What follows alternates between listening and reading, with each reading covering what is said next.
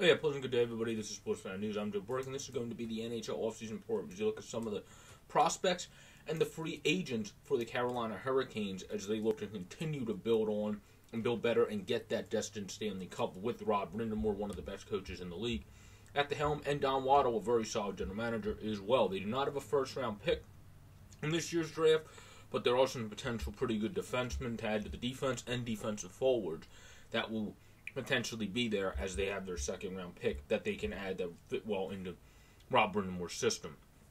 When it comes to RFAs, though, they do have Laurent and Necas.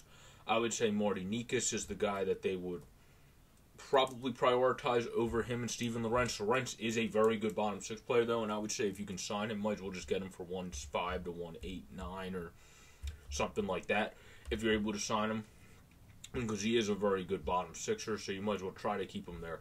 But maybe they won't because Jack Drury is developing. Kakaniemi continues to develop, and you've got to move him up a level. So it's not like you need Lorentz, but he is a good player if you can keep him on the cheap. And if he's not staying there, he's going to go to a team that definitely, like maybe even Darryl Sutter's Calgary Flames, you fit very well into there. A big guy that plays pretty good on both ends. So he's definitely going to have a home. But Jacob Slavin's obviously a good defenseman to continue to build around. Tony DeAngelo is an RFA. Are they going to be able to pay him, though? Or are they going to be able to get bang for their buck and have that work out well for them in trade? That's something that remains to be seen. I'm in the camp of if he wants many years, many money, trade him. If he wants like 3 years and a good bit of money, you might want to take that risk. But if he wants like 7 years and a boatload, you got to trade him because that's too much of a risk for Tony DeAngelo. Brady Shea, 2024, Brett Pesce, they're both expiring the same year. Both have very good cap hits in terms of a very friendly contract of $5.25 for Shea, and then $4.025 for Pesce. Joy is obviously just a fill-in guy, so is Chatfield. But the biggest thing that obviously did this team in this year was Frederick Anderson going down at the worst time possible. Antti Raanta did step up. And then they have a very good kid, obviously, in Kochetkov, who's trying to fight everybody in the playoffs. And Jack LaFontaine, who, given time, probably could develop into something. Makiniemi's also pretty good, as is Beck Warm. But if we really want to go to the cream of the crop in their goaltending, they have also Nikita Kwap, who was very good in all the not all, but most of his international play with Germany. Patrick Harmla, who was in the 2021, the good Czech goaltender. And then Jay Kurchinski, who's a very good American goaltender. So they have a very good prospect pool of goaltenders, a full and plentiful at net. And that's something that Rob Brind'Amour builds on. They're also full and plentiful defensive prospects, with Scott Morrow being probably the best. And then Nikishin being most likely the second best.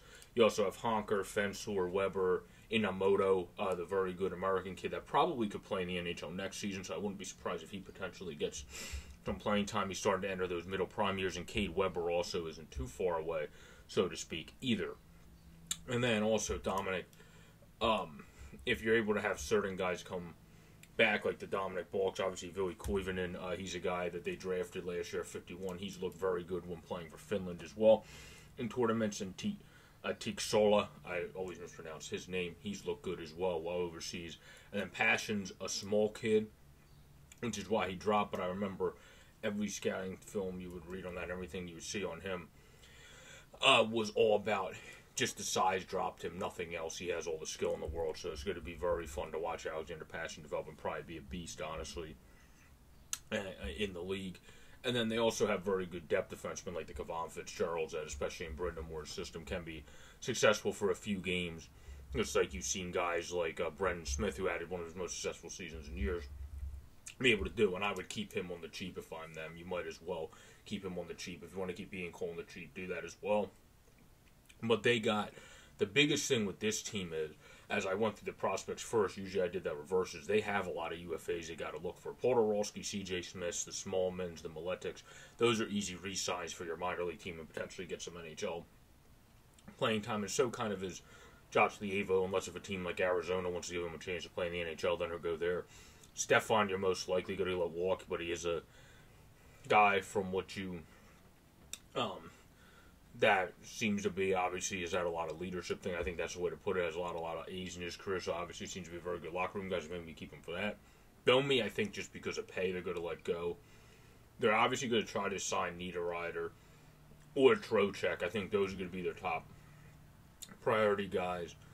They do have more depth at center, so I wouldn't be surprised because I think they got Kakaniemi more for the future to move him up. He'll be the 2C, and then Jordan Stahl will be the 3C, and then Jack Drury, the kid, could be the 4C. So I would not be too shocked if they honestly prioritized. I'm going with the winger Niederreiter, or just because they have the very good young talent, and they like the fact that Domi can play both. Maybe they just re-sign Domi, save money, and even get better on defense. I wouldn't think they would be opposed to doing that either. So, like, a la Chris Letang, if there's somehow able to do that. Imagine Carolina with him. But it's been a quick video on the Carolina Hurricanes. If you look at their offseason, some of their top prospects, some of their plentiful UFAs, especially Niederreiter and Trocheck, and then even Ian Coles of the world, and the Brendan Smiths, I would kind of lock them up just because of how well they played for you. So peace out, everybody. Stay safe. Please subscribe down below. Above from the Easy Juice widget. Keep trying to grow into the goal of 260 and more by the start of July.